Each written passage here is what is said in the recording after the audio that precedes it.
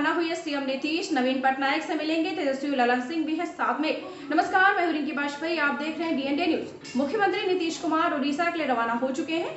CM Nitish आज भुवनेश्वर में उड़ीसा के सीएम नवीन पटनायक से मुलाकात करने वाले हैं। मुख्यमंत्री के साथ जेडीयू के राष्ट्रीय अध्यक्ष ललन सिंह, बिहार के डिप्टी सीएम तेजस्वी यादव और संजय झा भी मौजूद हैं। तीनों नेता विशेष विमान से भुवनेश्वर के लिए रवाना हो गए हैं। सभी विपक्षी एकता को मजबूत करने के मुद्दे पर नवीन पटनायक से बात करने वाले हैं, नवीन पटनायक से मिलेंगे। हालांकि ओडिशा के मुख्यमंत्री गठबंधन की राजनीति पर कभी विश्वास नहीं करते हैं। वे हमेशा अपना अलग स्टैंड होने के लिए जाने जाते हैं, हमेशा अलग अपना स्टैंड लेते हैं। ऐसे में नीतीश के लिए नवीन पटनायक को विपक्षी एकता के लिए मनाना टेढ़ी खीर के बराबर है। दीक्षांश एडुटेक लाया है दीक्षांश ई लर्निंग ऐप। बने दीक्षांश का चैनल पार्टनर और अर्न करे लाखों रुपए प्रति महीने। चैनल पार्टनर बनने के लिए विजिट करें www.dikshansh.com। वही 13 मई को सीएम नीतीश मुंबई में पूर्व मुख्यमंत्री उद्धव ठाकरे और एनसीपी प्रमुख शरद पवार से भी मुलाकात करने वाले हैं, मुलाकात कर सकते हैं। बीजेपी ओडिशा की प्रमुख विपक्षी पार्टी है। इसके बाद भी नवीन पटनायक के बीजेपी नेताओं, खासकर पीएम नरेंद्र मोदी से अच्छे भी रिश्ते जाने जाते हैं।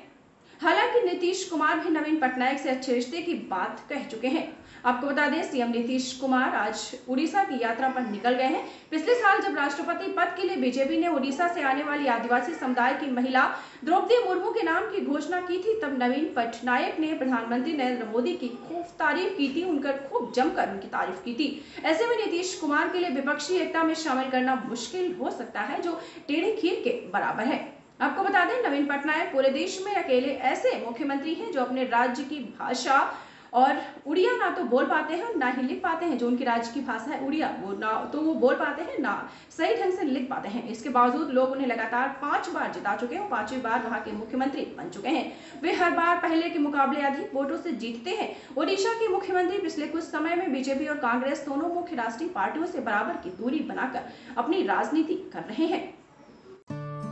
दीक्षांश एडुटेक लाया है Dikshansh digital class. Dikshansh digital class का उपयोग कर छात्र बना सकते हैं पढ़ाई को बेहद आसान और मजेदार।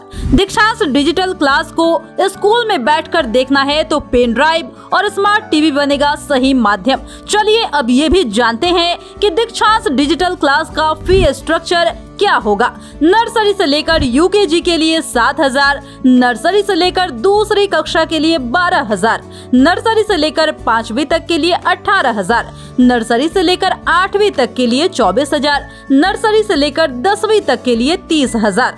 अगर आपको डेमो करना है तो उसके लिए आप दीक्षांश डिजिटल क्लास के यूट्यूब चैनल को विजिट कर सकते हैं। हमारे यूट्यूब चैनल को सब्सक्राइब और फेसबुक पेज को लाइक करना ना भूले। धन्यवाद।